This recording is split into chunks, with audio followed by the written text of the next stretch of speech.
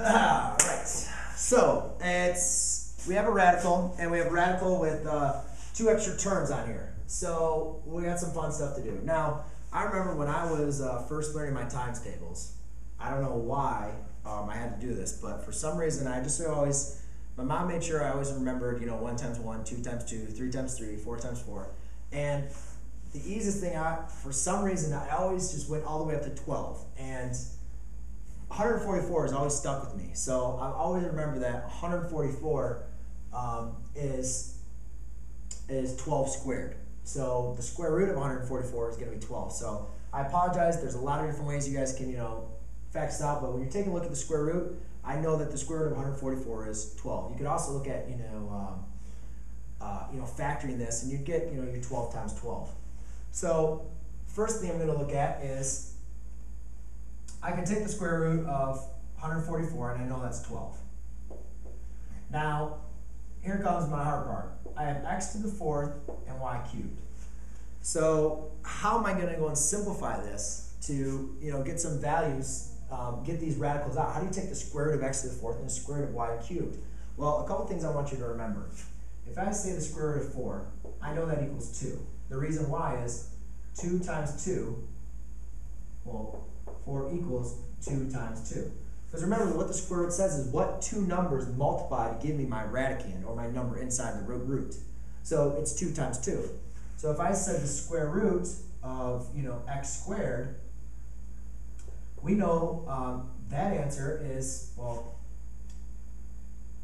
we know the square root of x squared is going to give me x.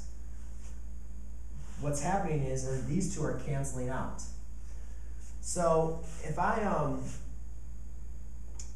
taking a look at something and I have some numbers that are larger than 2, what I'm going to do is I'm going to want to replace these with as many x squared as possible. So a quick little exponent tip: x squared times x gives you x cubed, and x squared times x squared gives you x to the 4th. Remember, you add the exponents. There's not a 1 that we don't usually write the 1 there, but there is a secret 1 when it's a derivative x. So what I'm going to want to do is, since I know that the square root of something squared equals the radicand, I'm going to want to try to get as many x squareds or y squareds as I can. So I'm going to rewrite this as 12 times the square root of x squared times x squared. And then this, y cubed, I can write as y squared times y. Then, using my rule that the square root of x squared equals x, I know that I'm going to actually split these all up. So I'm going to write 12 times the square root of x squared times the square root of x squared times y, square root of y squared, times the square root of y. And that's your rules of your roots, that you know that if you're taking the square root of something and everything inside there is multiplied by each other, you can actually just split that up. So now, the reason why I did this, because I want to show you how it's easy to cancel out. Those two all cancel out to give me 12. That becomes x. That becomes x.